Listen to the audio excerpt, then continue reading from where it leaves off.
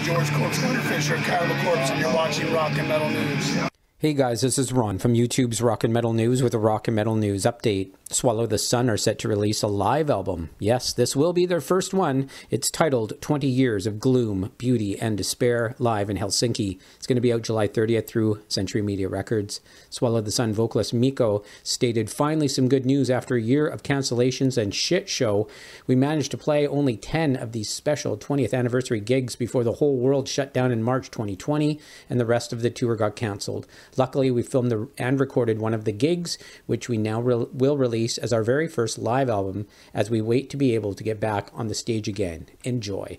And this album will be available in limited 2 CD plus DVD digipaks, gatefold 3 LP and DVD, and as a digital album. So stay tuned for this. This is Ron from YouTube's Rock and Metal News.